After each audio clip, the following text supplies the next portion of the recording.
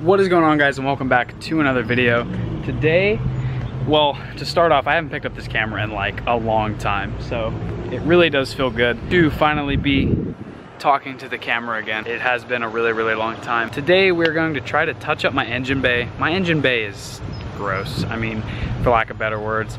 We could have probably spent the time and fixed up the, engine bay when I had the engine out, but we were on a time crunch to get ready for the PCS meet, which luckily I did time crunch for that because that was the last one of the season, which really sucks, but I'm glad I got to participate and show the car for at least that one event. And I mean, honestly, who cares if your hood's popped up? But regardless, I just want to like get rid of some of the things that are wrong with it. So just to start out, these are the two brackets that hold the radiator in place, and they were previously painted this purple, and there are like a few engine bay components, here I can show you, that are also purple. I did the coolant piping, and I mean it like got super dirty anyway, so it doesn't look good. And there's like this crap here. I don't know, I don't even have AC, and I still have my AC line, so like that's something I could delete. I could hide this boost line better, there's just so much to do. So it was painted by the previous owner with like automotive paint, and obviously it's gonna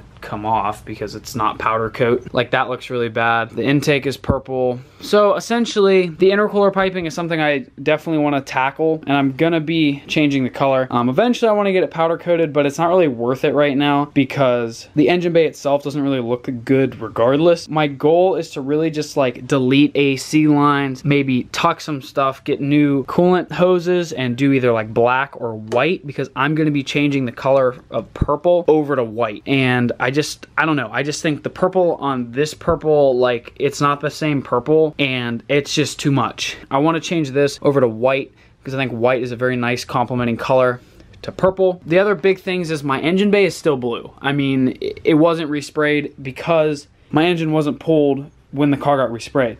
And the engine bay was never really a huge focus for me. I do think this winter I will yank the engine and redo the engine bay, maybe tubs. I don't know, you have to relocate your battery, your fuse box. It is a huge hassle to do that, and you delete a lot of stuff, which I don't know if I want to delete. So right now, I kind of just want to get the engine bay slowly working, and I'm kind of bored and I want to do it anyway. I'm gonna go ahead and prep the radiator brackets to be painted. I just want to trial run those pieces because they're so easy to do, and if I mess them up, whatever, I can just paint them black or something. Gonna go ahead and work on those right now. So the first thing I want to do to these guys is clean them. They are super duper dirty, and I don't even know if I'm gonna bother with the bottom.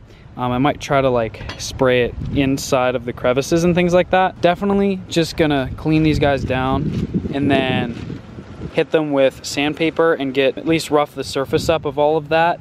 That way I can prime them and it'll have something to adhere to. All right, so now that these guys are just wiped down, I'm gonna take some sandpaper. I'm gonna start it with 80 grit just to scuff it up and take off any like loose paint that's there. And then if it all comes off, or most of it, I'll move to the 180 just to kind of smooth it out a little bit. And then I'm gonna jump to the primer, and then that way, then we'll scuff the primer, and then we'll do some clear, some coats of white. So did get like a gloss, so it should be glossy. I mean, flat white won't look terrible, but I prefer a gloss white. So let's get to sanding.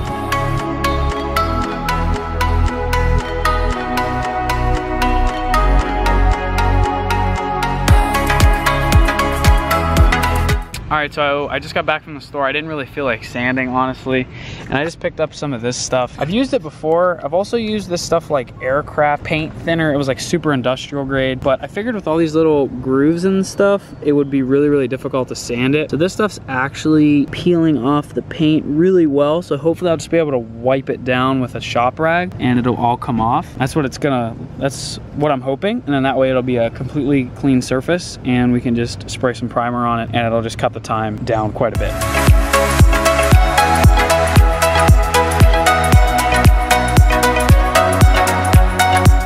So after going over it with the paint thinner, the brush, I used a degreaser, some shop towels, I'm pretty much left with this. It's mostly bare metal now. I did sand any and most of the old paint off. Like I said, this isn't gonna be perfect. It's just to get it down so that there's nothing that's gonna come off. So pretty much gonna let this guy sit, dry out, do the same thing to the other one, and then we'll be able to prime these.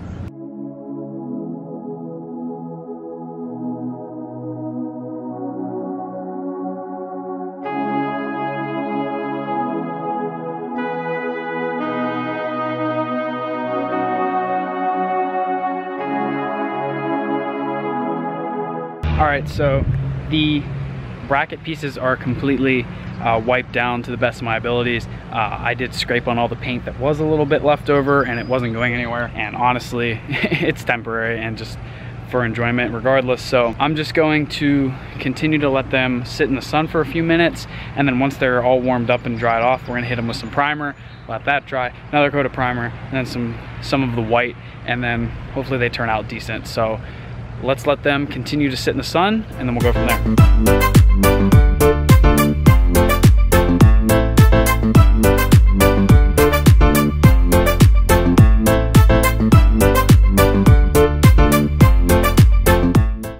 So we do have the primer laid. Since that's so hot and the pieces of metal are also very hot on a black drying area, they dry pretty much instantaneously. I've given about 10 minutes to sit, and I think I'm just gonna go ahead and hit it with the white. I mean, honestly, it's gonna come out fine. So I'm gonna go ahead, hit it with the white paint and see what it looks like.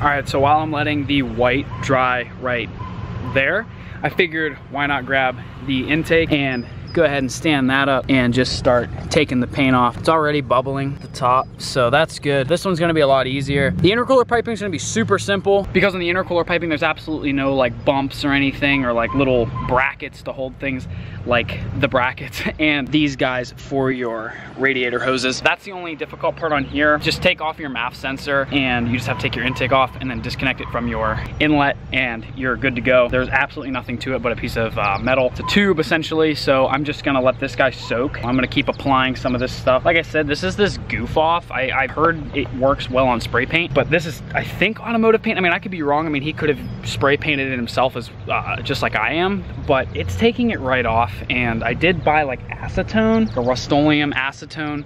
I think I'm just gonna return it because this stuff's so much easier because you can just spray it right on and it kind of comes off like a goop almost. It's not like watery. So it sticks to what it's trying to dissolve and it works really, really well. So I'm gonna let this stuff continue to sit and kind of decay. And then I think I'm gonna add another coat. I'm on coat number 3, I think, of the white paint. It hasn't gotten glossy yet, which I'm a little worried about. So if need be, I'll run to the store and grab some gloss clear coat, and that way it'll make it glossy. So fingers crossed it comes out glossy, but if not, no big deal.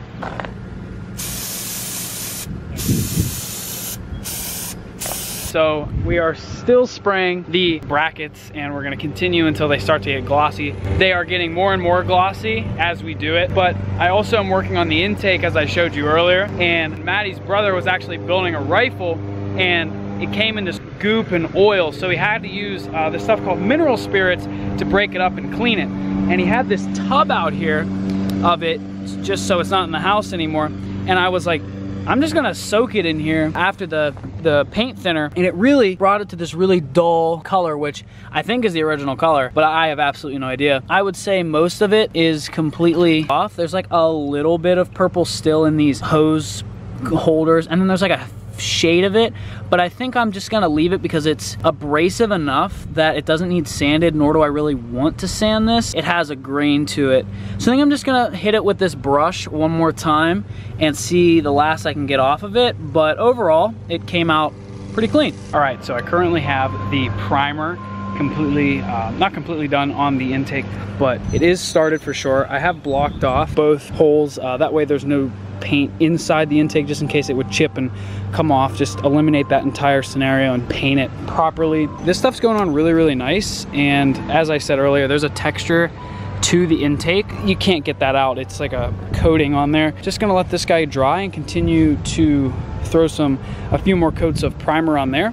Over here, these guys are coming out not too bad, so we can get a good angle. They have some flake to them, so I think a coat or two of these, of the white, and it'll come out looking pretty good. Just gonna keep working on both of these. All right, so I honestly couldn't tell you the last time I picked up the camera, but it was essentially the same process for everything. It was just strip the paint, prep the paint, primer, paint, layer, layer, layer, layer, and let it dry. So there is a forecast for a little bit of rain, so I did pack everything in.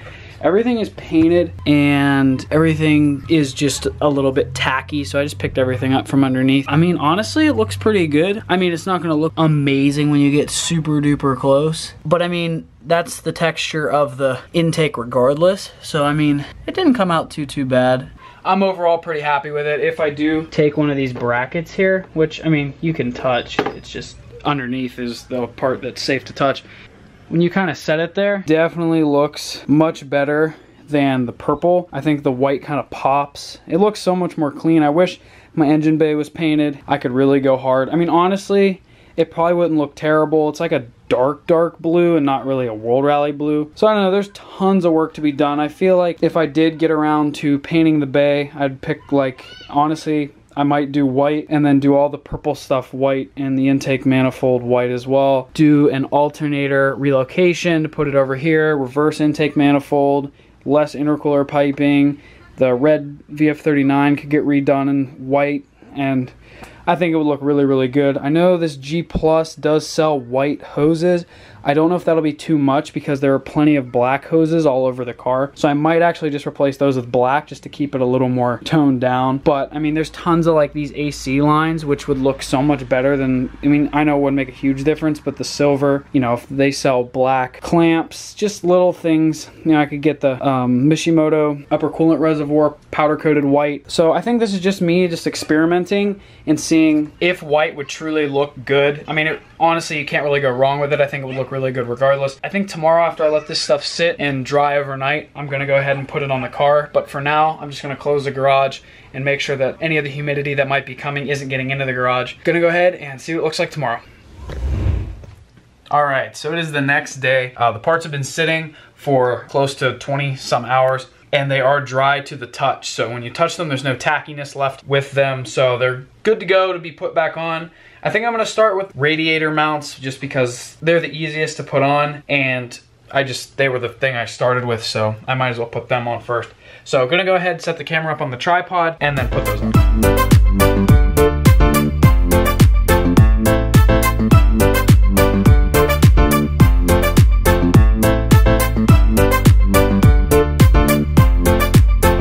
All right, so there they are. There's the two brackets right there. I think I'm definitely gonna take these guys back out and paint them black because they aren't exactly clean. They're kind of rusty. I think that they aren't exactly clean. They're kind of rusty. I think that makes a huge difference when doing little things like that is all your hardware. Like my fenders got new hardware when the car was reassembled. That looks so much nicer than crusty hardware.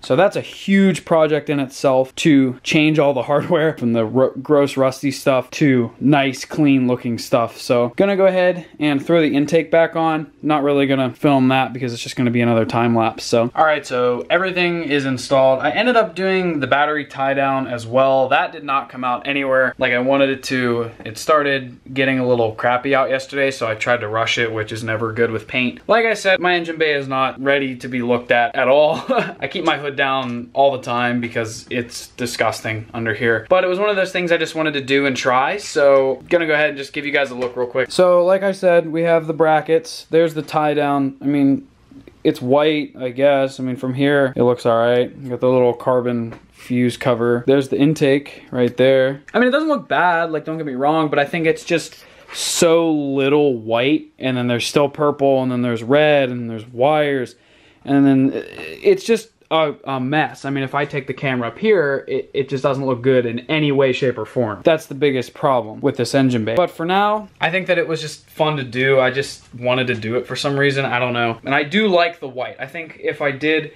spray my bay, I don't know what color I would do. Maybe just color match the rest of the car, or just black or white. I don't know. I'm just gonna probably do a little more looking around, but white was the color I thought that would complement whatever's here the best. It is splotchy because it looks super clean and everything else is super dirty. I think something I am gonna do is just do a deep clean of the engine bay, so what is there is at least clean. So I think that's something I'm gonna do in the future, but for now, it was just something to do. It was fun, it looks okay, and if you did want to do this to your stock car where you don't have other colors in there and you just want to do a few things like the intake and the radiator brackets and the battery tie down, it's super easy, and if that's all that's done, it might pop and look pretty nice. I hope it was enjoyable, and you know, tell me what color you think the base should be. I really don't know, and I think it'd be good to know. Thank you guys so much for watching, and if you do have any suggestions or comments or questions or anything, throw them down in the comment section below, and I'll be happy to answer them. So thank you guys so much for watching, and as always, have an awesome day.